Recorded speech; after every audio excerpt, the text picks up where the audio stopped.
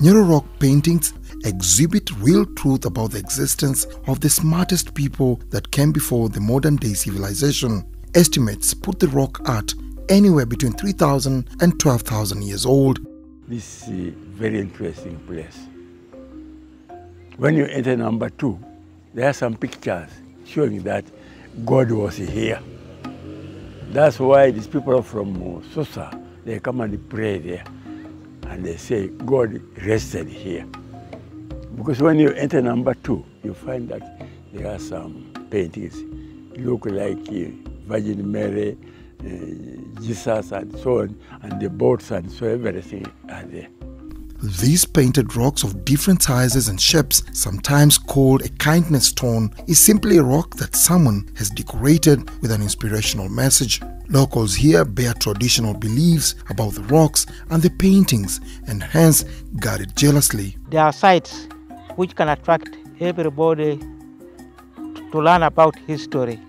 This is Teso cultural site where Teso performed rituals long time ago and still perform rituals from here, like fertility, blessing, healing, and other cultural activities. Cultural activities here, like the people come for perform rituals, like pray for a child. If a woman fails to get a child, they come to pray from here to get a child, or healings, or blessings. There is a special groups who always come here and perform. Pray for somebody to get a luck or a chance. The less known Kakoro rock paintings in Bukedea district are some of the less visited attractions in Uganda, yet very interesting to visit as it has very rich history.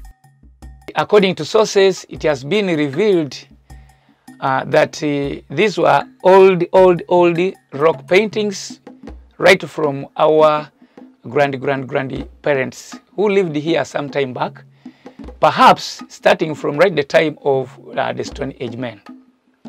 So these writings have been here. We've also tried to do our level best to protect these paintings, but I think it is very important that the government has come in to come and help us.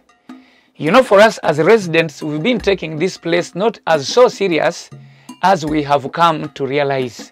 Nyero and Kakoro in Teso sub-region are justified by their prehistoric values and hence recognized by the United Nations Educational, Scientific and Cultural Organization, UNESCO. All the tangible cultural and heritage sites are under the Department of Uganda Museums in the Ministry of Tourism, Wildlife and Antiquities. Dennis Sigoa for UBC News.